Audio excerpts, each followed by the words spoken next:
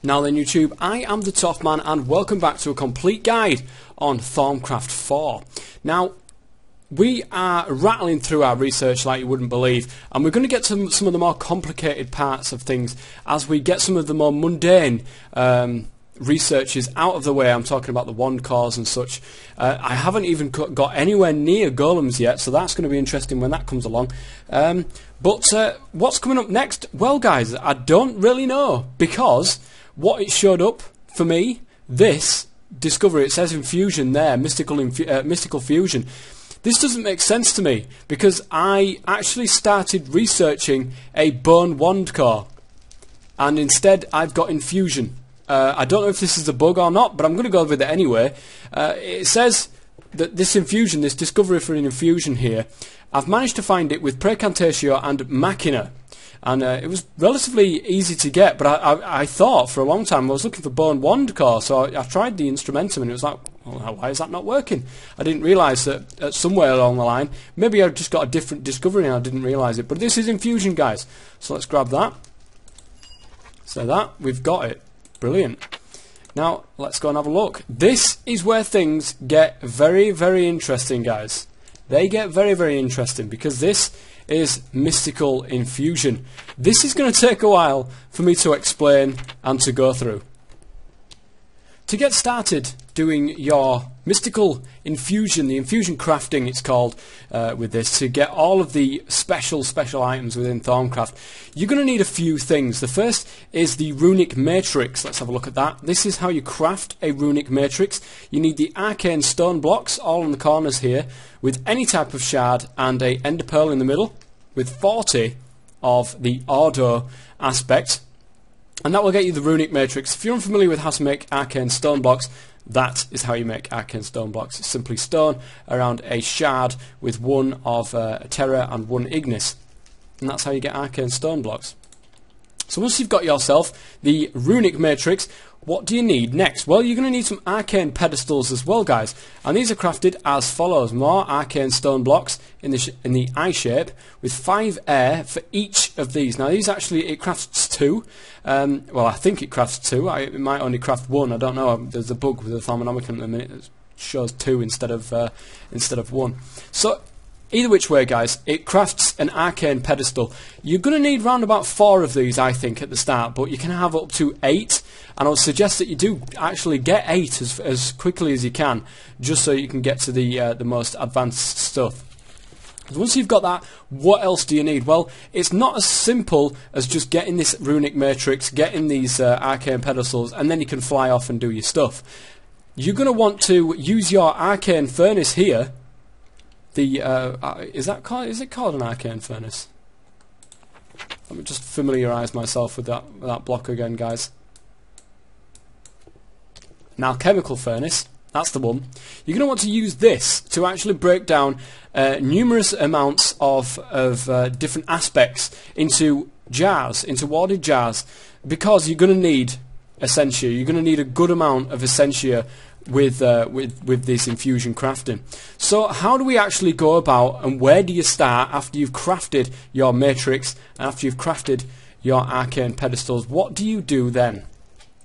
Alright, you're going to want to create something called the Infusion Altar, and this is how you go about doing it. This mystical construct here shows you how to do it. You're going to need 1 arcane pedestal, 4 arcane stone bricks. You can actually make those by just normal arcane bricks there. You're going to want some arcane stone blocks as well, and the runic matrix with empty space all around it at the top there. So why don't we get this stuff ready, and I'll plonk it down and you can see what it looks like. Okay, so this is the first layer. You're going to want your arcane stone bricks as follows, with the pedestal in the middle. You're going to want then your arcane stone blocks on top of these. And you're going to want, finally, your runic matrix placed above that, just like that.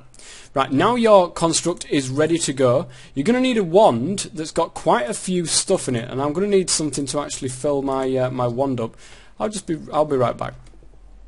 Okay, it already seems that I've actually got what I need inside my wand. So now you've got your construct built. It looks a little bit like this. what you need to do, you don't click on any of these, you don't click on the altar, you click on the runic matrix with your wand, just right click on there. How awesome does that look?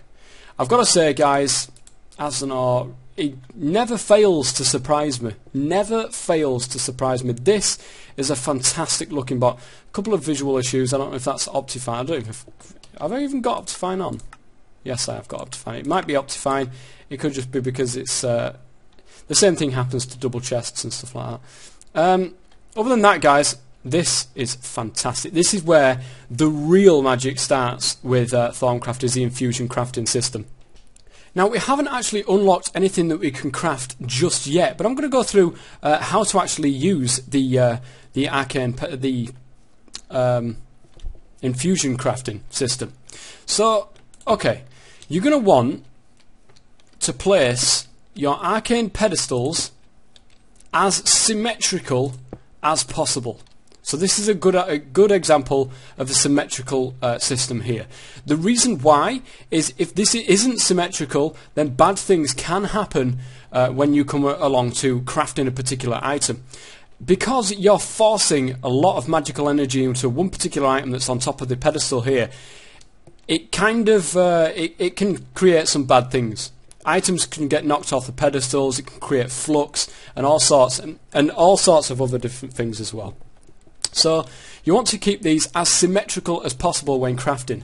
Now, if, say for example, an item that you place in the middle here needs 4 different items, or needs 2 different items, I don't think you'll get one that needs 2 different items, because maybe you'll get one that gets 4 different items and you've got 8 pedestals.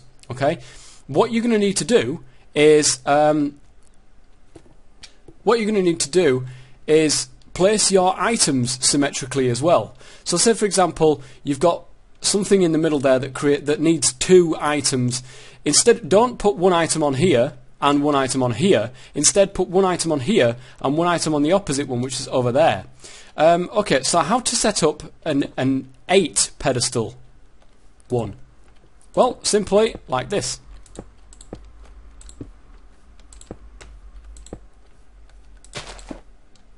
Oops.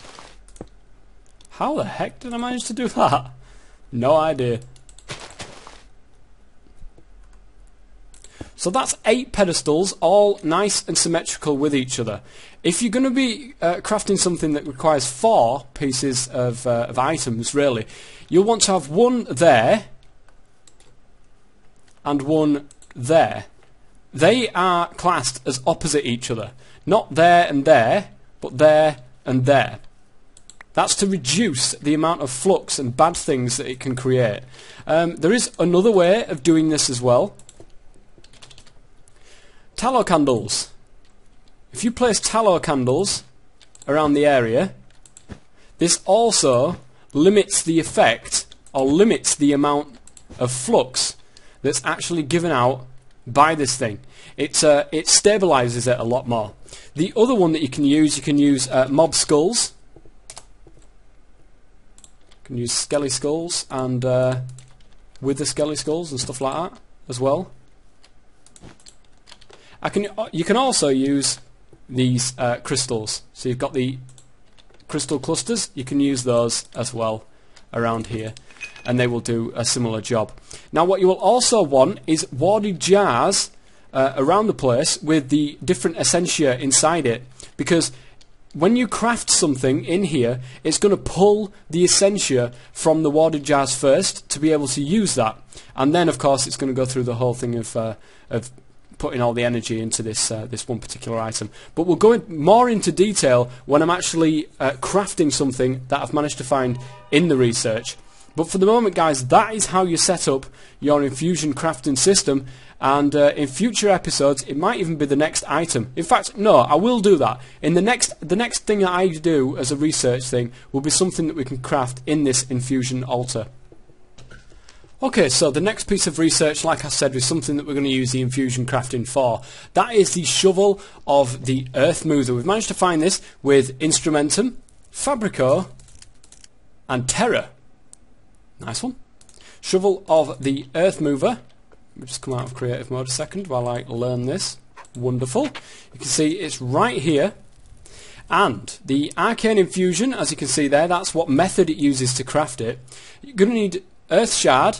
I don't think that's 2, guys. That is 1. It must be a bug at the moment with the Thaumcraft. There's earth shard, diamond, and a great wood log. So you can see there's only 4 different items, and we've got 8 pedestals over there. So this is a good way of showing you how to set it up. And a thaumium shovel in the middle. That is the item that you're going to be infusing. You're also going to need 5 arbor, 8 fabrico, 4 lucrum, 4 metallum, 7 precantatio, 19 terra, and 6 vitreous. Remember, guys, that when you're using the arcane infusion, the infusion crafting system, it's not exactly easy to get set up in the first place because of the amount of essentials that you're going to need for particular items. You can also see an instability value here, which is negligible, which means it's a very, very small chance of getting some kind of instability. But the way that we've set it up should be absolutely fine. Alright, here we are. We have our setup quite nicely. We've got our arcane trinkets around the sides here. Now, we've got our items. Remember, thaumium shovel needs to go in the middle there. Is it me or is that just not showing up? Oh, there it is. It's because I'm on fast graphics. And when it goes like that, you can't see it properly for a good few minutes. But it is there, guys. I've seen it. Don't know why. It's probably up to fine. It really is. It's probably up to fine. Okay. Should we go to see if we can do fancy graphics? We should be able to do fancy graphics, in all honesty. There we are. We can see the damn thing now. Brilliant. We've also want to put our items around the edge. And you remember, earth shard, diamond, and a great wood log. So, remembering to keep them balanced, we've got a diamond.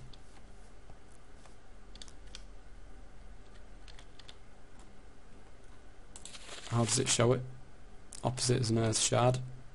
Earth shard.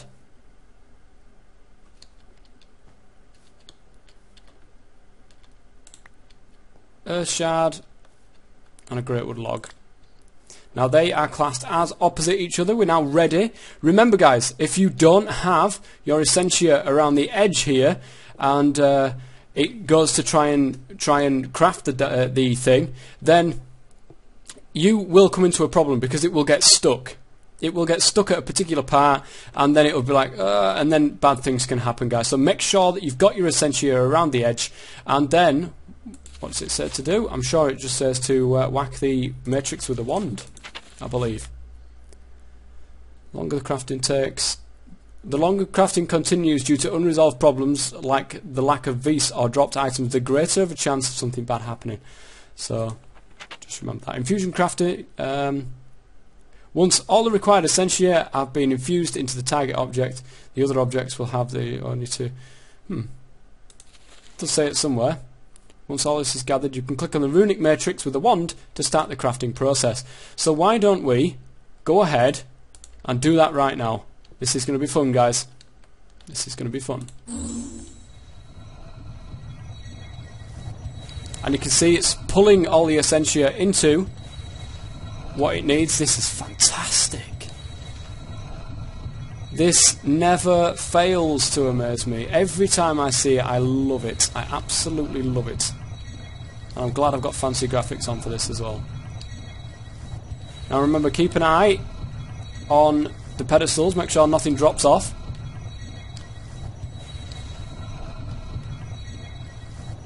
I think it's getting the items sucked in. There it is. It is. And then eventually,